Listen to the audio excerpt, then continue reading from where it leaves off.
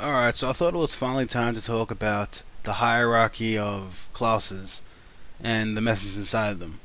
So, I'll just get rid of this for now. Don't really get rid of it. Nope. Cut. Go up here, just the upper slot. Put it there. I'm going to call it temp.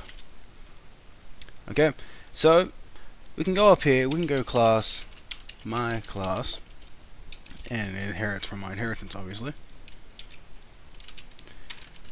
And now, what happens is, this class and this class, they are the exact same, according to the computer.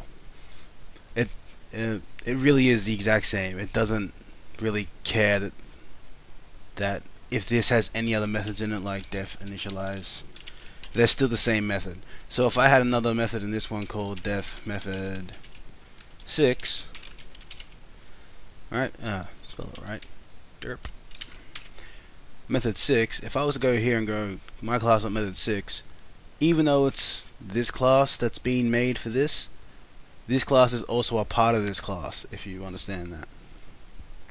So method 6 does exist in this class, according here. Okay? And that's the basic hierarchy of things.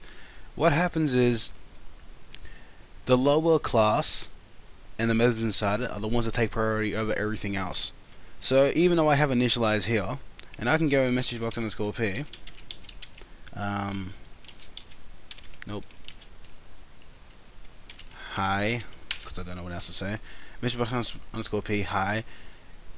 When this class starts, because this class here is below this one, even though they're the same class, and I have def initialize in here and def initialize there, this is the one that's going to run, because this one's the one that's below it. And also I need to put number in here. Arguments. Okay? So this one's not going to run because this one's below it. This one here. And that's pretty much how it's going to work. So if I was to click OK and run it,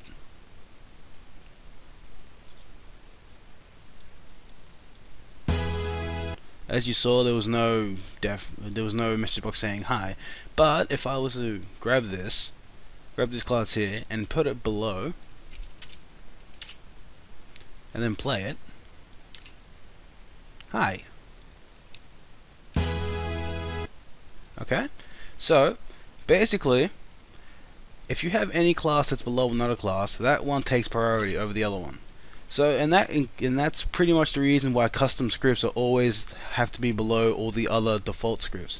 Because what they do is, I just come to a random old class here and I just copy this, and I come down here to tutorial 1, and I paste it here, class theme base, and I do code go here. Now all of a sudden my code in this script is suddenly taking priority over scene base. So that means everything that I do can be referenced here, right? And look, you have post start and scene changing over here, and this all still works just fine in this script, because this class here is actually the exact same class as this one, which means I can use the same methods in this class in my script. Okay, so if I wanted to go def initialize, which will override their initialize, I can go update here, and it will actually go to update in scene base, which is here, and it will do that method.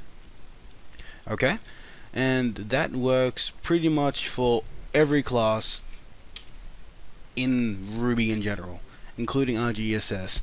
So, and that's pretty much the basics behind getting started on scripting. Once you know how to change the default classes around to do what you want them to do, you pretty much know how to script. Well, basically anyway. So, as long as you have that in mind, you are very close to be able to write your first script. Alright, so I'll rephrase this again. The lowest class of this name is the one that takes the highest priority. Alright, I'll get rid of this. I don't need it. So my class here has def initialize, which takes higher priority over this initialize. Even though they're the same class, the exact same one according to the computer, this one takes higher priority because this one is lower than this one. And what we're doing right now is overwriting a method, and we don't really want to do that with the default scripts.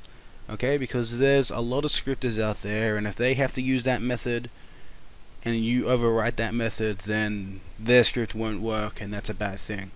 But I'll get into how to fix that in the next tutorial. For now, as long as you understand that you can create the exact same class anywhere else, so I can literally grab this, go down one level and put it there, and that's the exact same class as this one, except here, then you know what you're doing and you're ready for the next tutorial. And it won't be long now until we write our first script. Okay?